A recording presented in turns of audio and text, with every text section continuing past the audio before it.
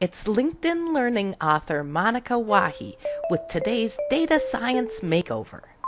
Watch while Monika Wahi demonstrates how to make a vector of unique values from one column in a data frame in R. Hi there. So I got the line items dataset right here. My little fake dataset, my little demonstration dataset. And I already ran a call names command on it so we can see the column names. If you don't know how to do that already, just go to the description in this video. I put a link there. So see how report ID is a second column? And also you SQL types probably guessed it's a foreign key. Okay, we are getting very SQL-y here already. So let's face it, maybe we want to know all of the unique report IDs in this column.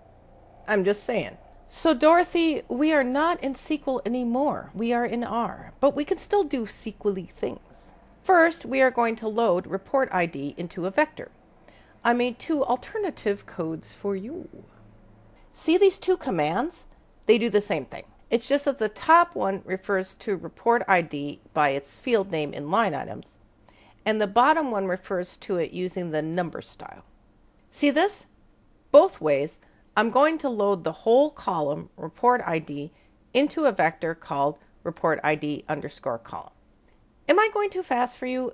If you are kind of uncomfortable with loading things from a data frame into a vector, look in the description for another video where I talk more about that. I personally prefer the word way, not the number way, so I will ghost the number way and run only the word way. Okay, so the first thing we will want to look at is oh yeah, what's in it? Let's just run this new vector. What do we see? Dupes. Dupes. All right. First, how long is this puppy? All right, let's just run a length command on this vector. I always run a length command before messing with a vector. We want to make these values unique. We are basically deduping the vector. So we want to know how long it is before we do that. The length command is just the word length and then one argument in parentheses with the vector in it. There's probably other things you can do, but this is all I do with the length command. So we'll run it. Oh, see that in the console? 95. Now, here's what you've been waiting for, the unique command. See that? Like the length command, all you do is put unique, then the vector in parentheses. See there? I'm putting the result in another vector. That way I can go back to the old one if I have a question. Gonna run this now. Okay, let's look at the new vector.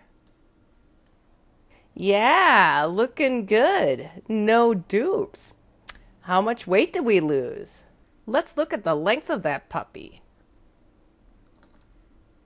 Oh yeah, down from 95 to 30.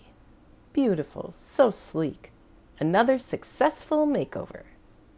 Thank you for watching this Data Science Makeover with LinkedIn Learning author Monika Wahi. Remember to check out Monika's data science courses on LinkedIn Learning. Click on the link in the description.